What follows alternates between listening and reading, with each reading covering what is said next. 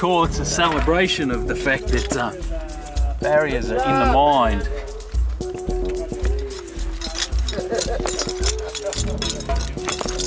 No Barriers is really designed for everyone, despite whether they feel they're too slow, too old, too blind, too disabled. It's for really anybody who dreams big and has a sense of their life as a great adventure. Yeah, right? Like that. Good. Very good. I think I'm mad. The 2005 project has even been more fantastic because of the technology that we brought into this area. I feel like I'm walking again. Go ahead and turn back all the way back around.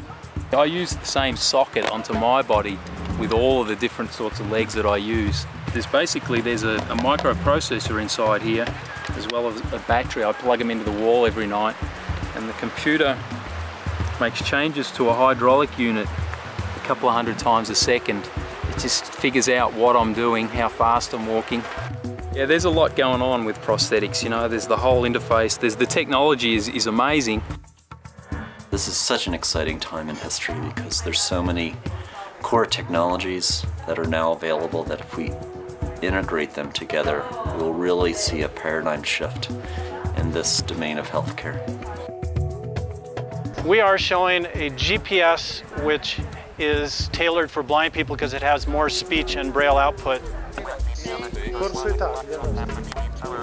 Okay, 27 meters, so we're close. Now it says in a voice, arrived at destination, so it's probably this building here.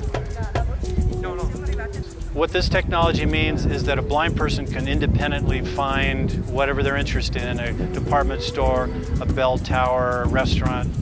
It doesn't tell me about beautiful women or anything like that, but that's our next model.